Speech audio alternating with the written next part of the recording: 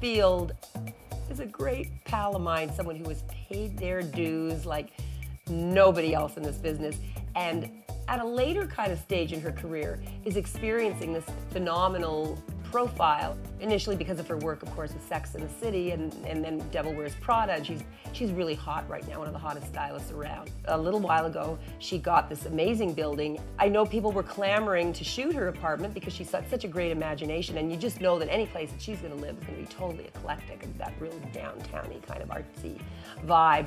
It's like walking into the inside of your head. I mean, obviously this place is really emblematic of everything that you stand for and the way you see the world. The design was something that evolved. It has no real plan. Whatever it is, I just kind of do it instinctively. I think you can be extremely creative when you have a simple base and then you start doing your thing. Her publicist said to me a few months ago, Jeannie, you know, Pat's got this incredible place and everybody's been dying to, you know, to shoot it and do something on it, but she said that she would only do it if it was you. Like, she would do it for you, she would do it for your magazine. And I thought, wow, that's a nice offer. So I thought, great, let's put her in the issue.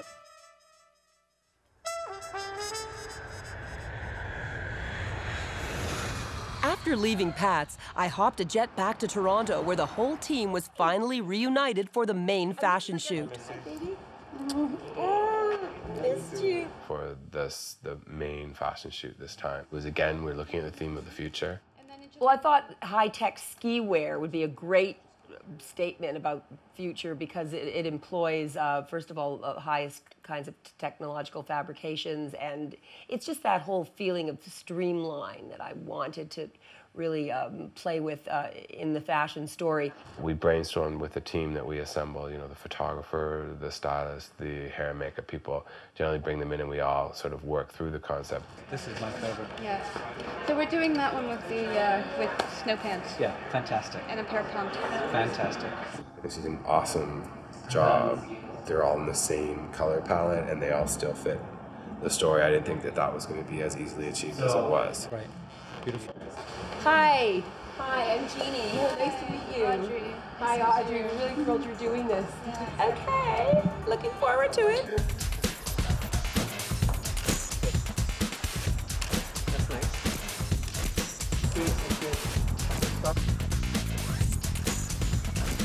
It's crossing behind a helmet right now, guys. The bell.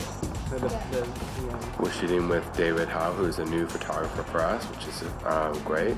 Bob called me and said we're doing a ski theme shoot, very much like the Chanel ski theme.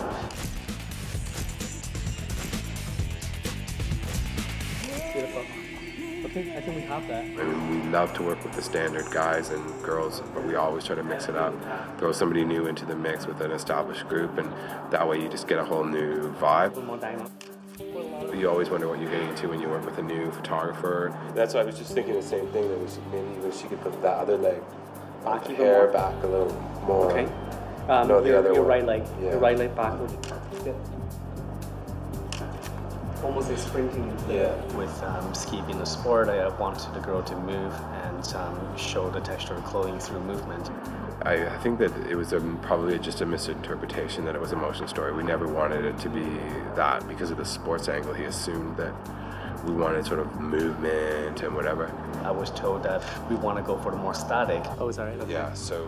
Which in a way was a bit of a relief for me as well, because I have worked with Audrey before and I was known her as a very elegant, mature, a little bit on the you know, sort of dark, sophisticated side, and I wanted to show that side of her, and I think it's easier to work with the static poses with her. This is really nice. I mean, again, great in there. I like to work in a team environment, so I like the fact that I'm always getting feedbacks from the art director. Stay like that a second. The styling is fantastic. I love texture, and everything about the shoot is texture.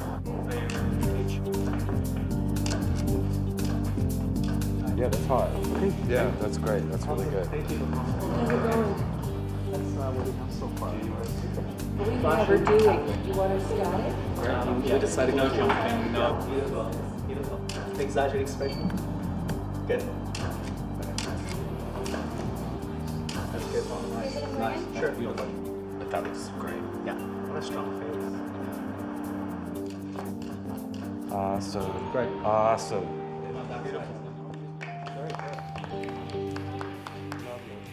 The shoot was nicely wrapped up, but over at Atelier, chaos ruled, as things were far from finished.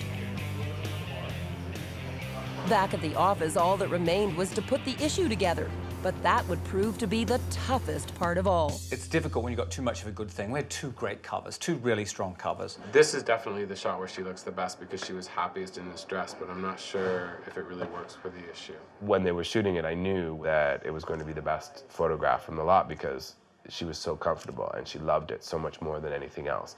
So that's how that whole debate began. Two great shots, one that was more reflective of the theme of the issue, which was future, and the other that was more reflective of the season, which was holiday. It's been a huge debate over the last 48 hours. We've got two covers. Yeah. Today. They're both ready to go. We just have to decide which one we want. I could tell you that everyone flip-flopped, everyone. It was like split half and half. There were two camps. There were those that were right and those that were wrong. So. To me, it looks a little bit too much like Harper's Bazaar in 1968. It is so not what I had in mind, I have to tell you. Well, it's not future. I don't think the image of the future one was as strong of the essence of the girl. I actually like the Dior metallic shot the best. By 8 o'clock in the morning, everyone said it was this one. By 4 o'clock, everyone said it was the other one. And by 5 o'clock, half people said this and half people said that. And it was real pressure. We were late. And it was holding everything up. Mabel and I were like, whatever, it's beautiful. Both of them are beautiful. Just let us know so we can get it done. And Sheila Tarleton, our publisher, had a lot of strong ideas about this that were very valid. You know, she was coming at it from more of a commercial point of view, which is incredibly valid. Hey, that's what it's about. We want to, you know, sell the magazine and we want to please sponsors. The challenge that I have is to step back from all of that and try and objectively make a decision as to ultimately where it's going to come down. So after lots of deliberation and, you know, beating people up, we decided to, you know, go with the more festive look, the feathers.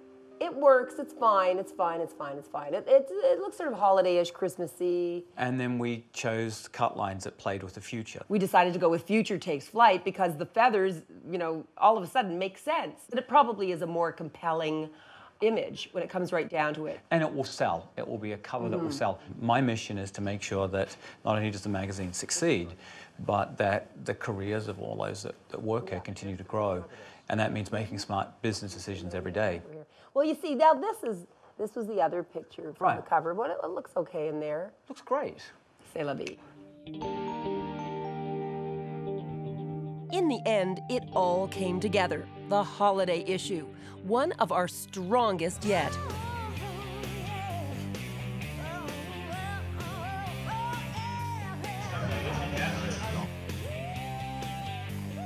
Oh yeah, there's one last thing on Michael's plate. The impending dinner party for Sandra Bullock and Sigourney Weaver, who are due to arrive in mere minutes.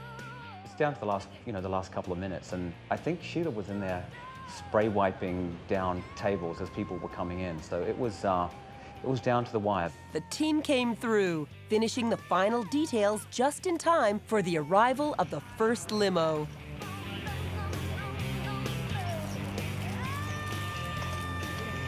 It was a great night. Sigourney and Sandra Bullock came by, had dinner. It was lovely. Beautiful. Fun night. A really fun night. Sandra, please sign. Thank you. What are these little guys? Those are naughty monkeys. Oh, I would wear them just because they're called naughty monkeys. I must go there immediately to get these. Oh, that is sad. Oh, I say it. Can I buy these right off after the shoot? Well, now that I'll do them, they'll just have to give them free wholesale. I have to have them. That's what this business drives you to. They're $120. Ah, okay, I'll take 6.